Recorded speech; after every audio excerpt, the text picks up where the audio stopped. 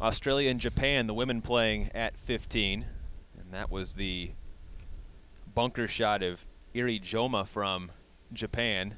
Japanese women are +1 today, so looking to get something going here at the par 3. Meanwhile, the Australian ladies are -1, thanks to a good start by Jamie Dugan, who birdied both 10 and 12.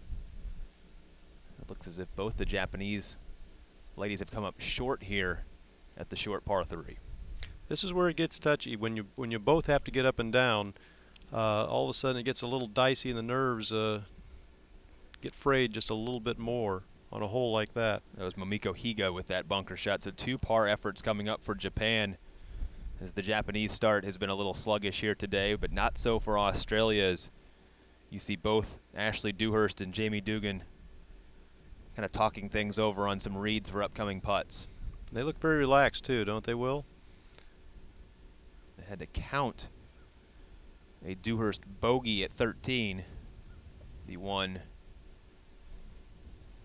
bad mark on the scorecard, but trying to make amends here at 15.